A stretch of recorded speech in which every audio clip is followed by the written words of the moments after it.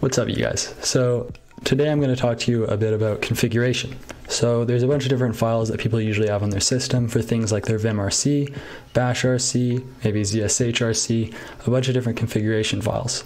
Now, in most cases, these files can be a bit hard to manage, and in this video, I'm going to talk to you a bit about managing your configuration, as well as actually getting it to automatically set up your system for you. Now, a lot of you guys are probably thinking, Gavin, I already know about these things. You can use things like GNU Stow, you can use a LBRY Git repository, you can use a bunch of different things to set up your Dotfiles for you. And now all these tools are very awesome. They are all basically intended to do one thing for the most part. Some of them have extra features, but most of them are just meant to basically manage your Dotfiles. Now, while Dotfiles are important to manage and can be annoying to automate, they aren't the only part of your configuration. In fact, I'm sure most of you guys manage things like services, maybe loading a kernel module, maybe having different things installed on different systems. These are kind of the limitations that you eventually start to run into when you use these different methods, and then you have to start to get into hacky ways to do it. Now, I say this because I myself have gone through this exact same process. I originally started using a LBRY Git repository, and it is pretty convenient, but eventually I want to kind of automate my installation, maybe avoid doing my entire installation and setup on one system, all that sort of stuff. It'd be a lot nicer to have something that I could kind of manage everything with. Now, maybe I won't use it to manage everything, but when it comes to configuration, it is nice to be able to automate this sort of stuff. Now, that's what the rest of this video is mostly going to be about. It's going to be me showing off the setup that I use and how I went about making it,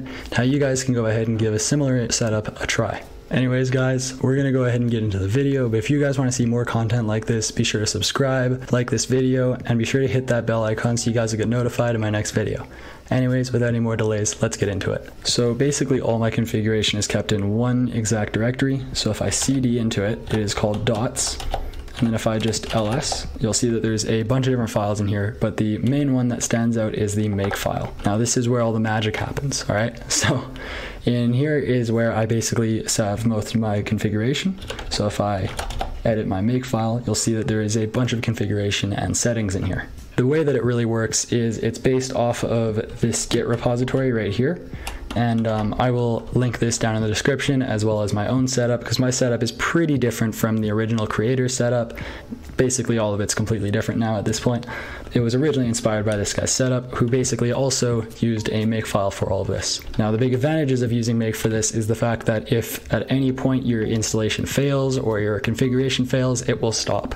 So the advantage of this is the fact that you don't have to worry about, say, if you did all of this with a shell script, you don't have to worry about it continuing and ending up breaking your system or something like that. I personally prefer the default to be stopping and killing the installation whenever something goes wrong. Now, the advantage of using Make for this is that you still get a lot of configuration on how things will be executed. You can, even if you're using GNU Make, which is what I use for my setup just because it's the most widely supported on the most systems, I basically get advantages of being able to use if statement on top of having that nice default. Now, one of the big advantages of using Make for this sort of stuff is that you can actually go through here and you'll see that I have a bunch of different recipes, or whatever you want to call them in Make. I know there's like a bunch of different terms that people like to use for the same thing, but I have a bunch of different recipes, and they're basically different things to set up different stuff.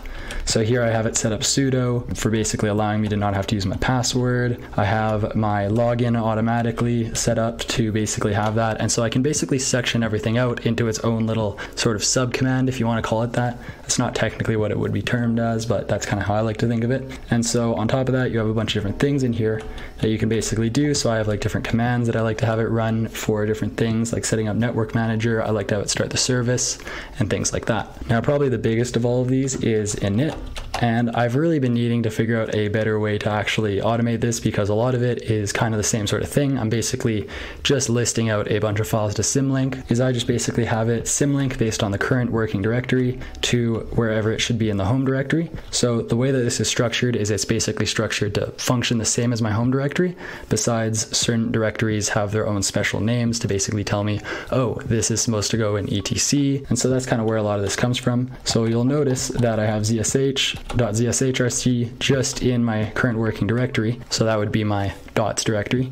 and then it will just put that in my home directory in the appropriate spot. And so because of this, I can kind of relocate things. I can have it symlink certain files that I want to have symlinked to multiple spots. That can be convenient. Obviously, it's pretty verbose, and that's one of the biggest limitations that I've found, but I'm sure I could automate this a bit more, maybe turn this into a little smaller script, but obviously then I run into the issue of not having that default of failing on setup. So if you guys have any suggestions for that, I am very open to suggestions. Let me know what you guys think. Let me know if you guys have any ideas of how I can simplify this. So just to give you guys a better idea of what I mean, if I just did a ls-a, we would see that there's all these dot files, and we have my zshrc is in my dots directory. And so now where that would actually go is in my home directory. And so because of this, I get a pretty similar file structure to what you'd expect. Now, on top of that, I can kind of simplify this a bit more by kind of just copy pasting. There are ways to speed it up, but I would like to simplify this a bit more. But on top of that, it allows me to once again run a little command at the end. So this is always convenient. And at least I have the advantage of keeping it all in one file, so I don't have to worry about jumping between a bunch of different files to try and figure out what goes wrong where. Now, on top of that, I have other commands that will basically install some programs for me. So if I need to install something from source and it's not available in the Arch repository, it's not available on whatever distro or whatever program I'm using, then I can basically use this to basically automate it. Now, just to give you guys a really quick example of me actually using it, if I just did make, it will run help by default.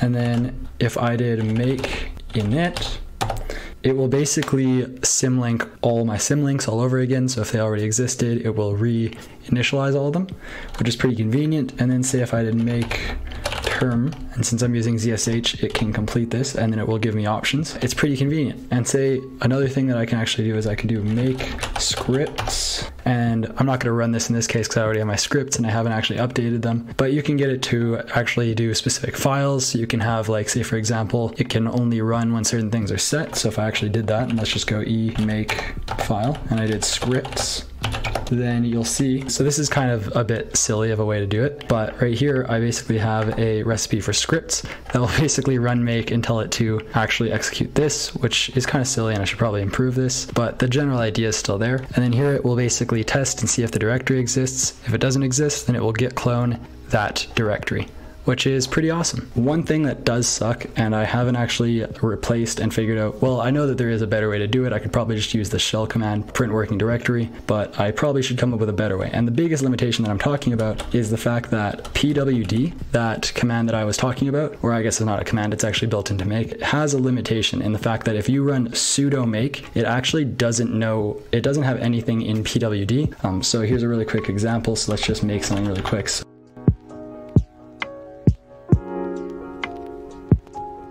Like I said before, pwd right here is not actually anything related to the shell. This is a make specific variable that should be set already. So now if I did make testing, it will echo the current working directory for me. But if I did sudo, it has no idea where we are, which is very annoying. So I've been needing to fix that. So if you guys have suggestions on how to fix that, which I'm sure lots of you guys do, let me know. I'm trying to figure out a better way to do this, but I'd rather not have to use a shell command to set the variable. Not that it's super important, but I'd like to avoid doing too many things the GNU make way. Just that way it's a lot more simple if someone wants to look at this in the future. Now, another one that's really worth pointing out is this little install one. So install here is basically, I have this little variable. So if we just go to it, you'll see that it is basically sudo, pacman, all this sort of stuff. This is basically just simplifying the command so it's a bit shorter. And then -- needed is basically just telling it don't install anything that is not already installed. And then it pulls from this file. So now if I go to that file, so if I go here, you'll see that I have a bunch of different programs. And then if I go in here, you'll see I have a bunch of different programs. And so all these programs are basically what I've installed with either pacman or the AUR.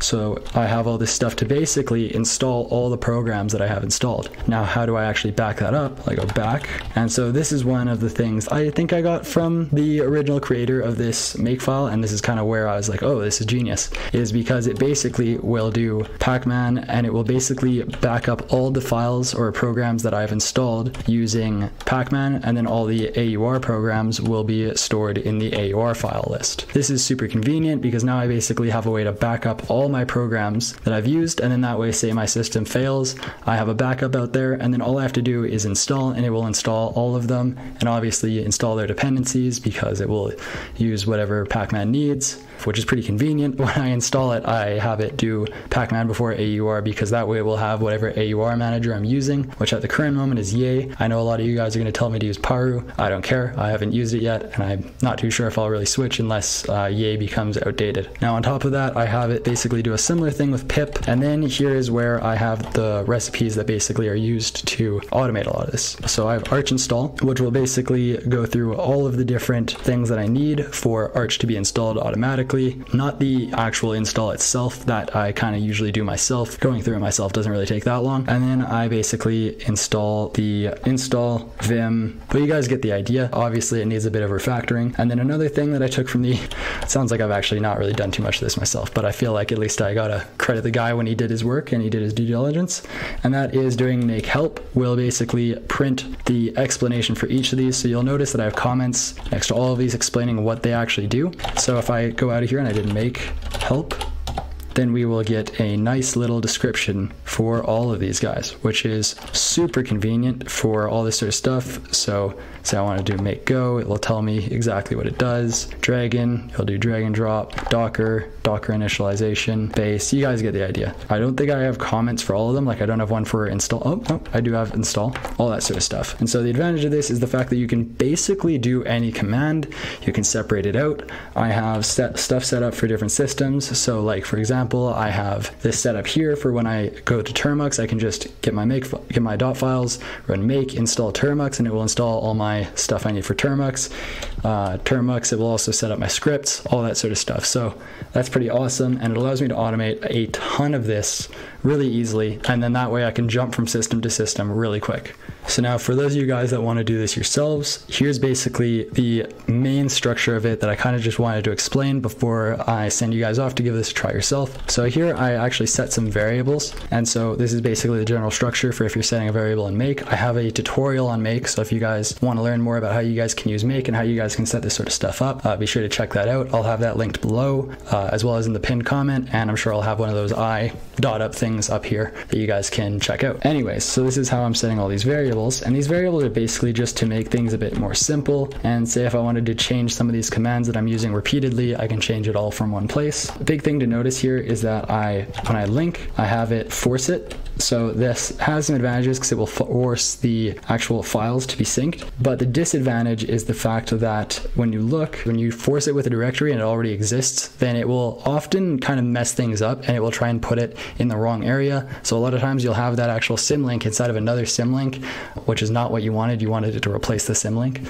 So what you'll see is that right here, when I'm actually doing it with a directory, I'm actually removing it. So when you remove the actual original symlink, then it will put the new symlink there instead.